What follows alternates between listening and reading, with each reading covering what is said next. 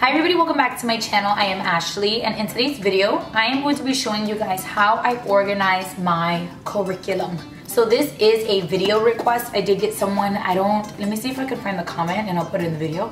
But someone did ask me to show you guys how I organize my curriculum, and I'm going to be showing you guys that in today's video.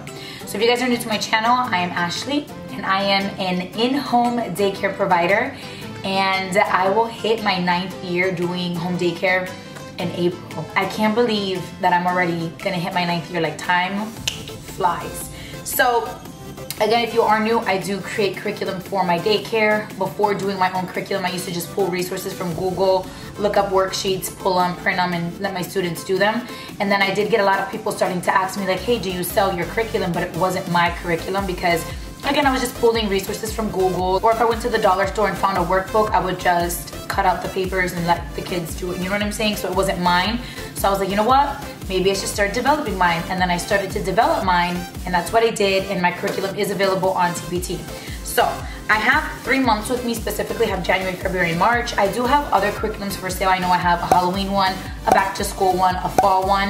I think there's a few more. They're all on my TPT store, but I just pulled the first 3 to show you guys what I got going on and how I organize it, okay? So I'm gonna start off with January, but I'm not gonna go too into detail because that's just gonna take too much time. So I'm just gonna give you guys a brief overview.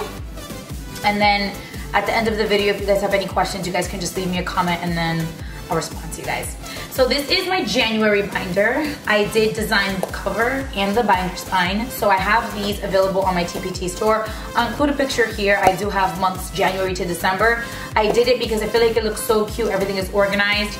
And then when you have these up on a shelf, you can see what months you got going on. And again, I just think it looks cute when you have a nice cover for it. So this is the month of January.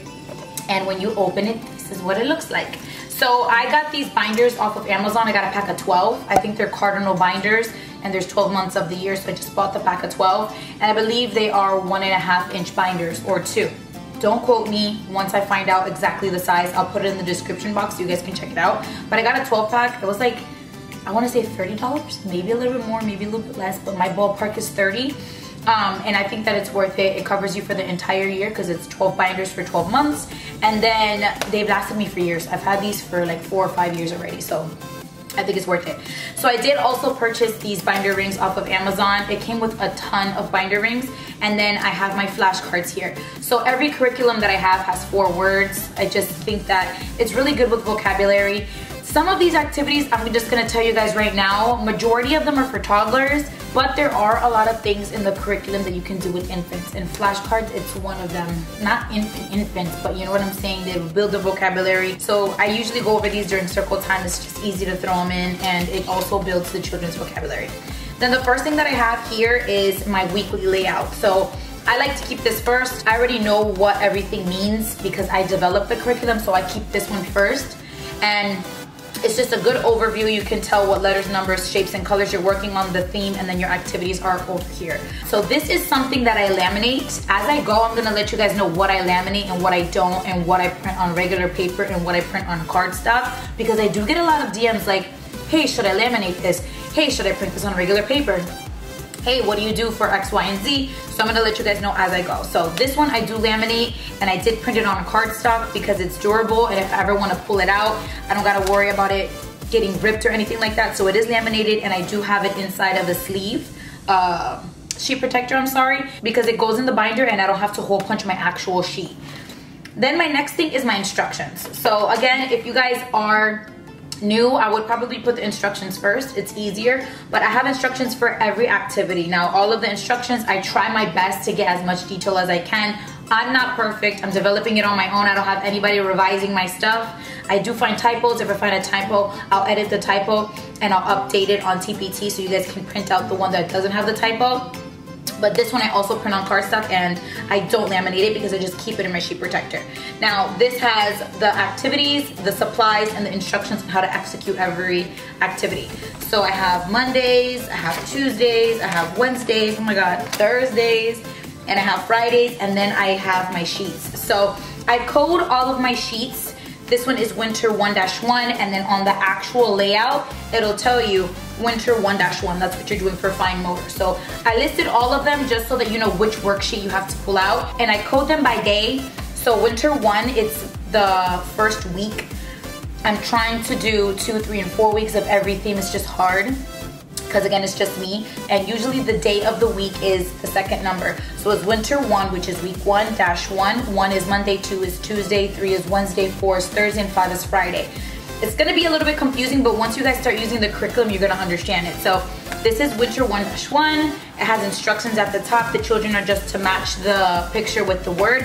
I usually read the word because they can't read, and they'll pick the picture and then they'll line it. So I'll say, okay, where's the snow? They'll find the snow and they'll line it. Where's the hot cocoa? They'll find the hot cocoa and then they line it. Then this one is winter 1-1A. So I put them in order from Monday, Tuesday, Wednesday, Thursday, Friday. So this is 1-1, this is 1-1A, and then this is the craft that we would do that day. Then we have this activity, which is a tracing activity. These are not coded, but on the template, it tells you the letter E and L tracing sheet, and you just pull this out. This one, winter 1-2, so it's gonna go in order. So I usually just look at my layout, and then I go down and I put the worksheets in order. So I'll do 1-1A, the snowman craft, the tracing worksheet 1-2. Do you get what I'm saying? So everything is in order. So I do that for the entire week, and then whenever I do crafts, I like to complete an extra craft. So I'll have a student do one, and then I'll take their foot and stick it on another one to do one for myself, and then I laminate that and I put it in here so that whenever I want to reteach the theme, or if you guys want to reteach the theme, you guys know what your final product's gonna look like. So everything is on cardstock for me. Now these are only my master copies. When I'm actually doing a copy for the class, I do it on regular sheets of paper because cardstock is expensive. So this one right here under the penguin is the template. This is printed on cardstock. I'll stick it on my copy machine, make a copy, and I print that on regular paper, and they do the craft on regular paper. And then I do that for all of my worksheets. This is also on cardstock just because in the past I've had regular sheets of paper and they're just way more flimsy and they rip a lot easier. So I print my master copies on actual cardstock, if that makes any sense. And then this is February. Again, it's the same thing. My stuff fell out. But again, flashcards on the binder ring, and then I have my weekly layout, and then I have my worksheets in order, a craft with the sample, and then again a craft with the sample, and then worksheets, another worksheet, another worksheet, another worksheet, and then you're done. But I have everything in order from Monday through Friday. And then this is my March one, which I just released, and then again the binder's fine. March, yeah, open it, have my junk over here. And these are like extra copies that I have. They're on regular paper, so when I do reteach the theme, or when I do teach the theme, I have some right here. And again, same thing, cards, my weekly layout, my instructions I didn't print out yet, but my instructions would go here, and then I have my worksheets. And they're also, like I said, in order from which day I do it, etc. So that is basically how I do it. I love my curriculums. Maybe I'm biased, but I love colorful stuff and crafts that parents can keep for years to come. That's why I like doing a lot of footprints, a lot of handprints. Those are the activities that you can do with your infants, the arts and crafts, the flashcards, the worksheets not so much, but they can also do the gross motor domain. So there's a lot of things that your infants can do, and there's a lot of things that your toddlers can do. And then if something is a little bit too hard for your toddler, maybe you can break it down to them and maybe give them an answer. Like for example, this one right here is basically a pattern. So it'd be yellow, green, yellow, green, yellow, green, yellow, and they would take the dot markers and they would finish the pattern. This is gonna be really hard for a lot of kids. But if you have a toddler, I would say, okay, I need a yellow marker and we're gonna put it right here. Give them a yellow marker, have them put it right there. You can give them the answer, but they're still doing the work.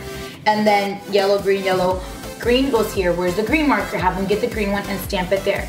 I have 2-year-olds that they're not gonna understand the pattern. They're really young, but if I break it down to like layman's terms, they'll be able to do it. You get what I'm saying? So that your infants can do too. Again, not your infants, your toddlers, your younger kids can do that too. So it just really depends on the activity, and then you just modify it to work with the age group that you have. So again, I do have my TPT store. I'll have a link down below if you guys are interested. And that, sorry, it was very long, but that is how I organize my binders for my curriculum. So I hope you guys enjoyed this video. Thank you guys so much for watching. Please subscribe to my channel if you guys have not already, and I will see you guys in my next video.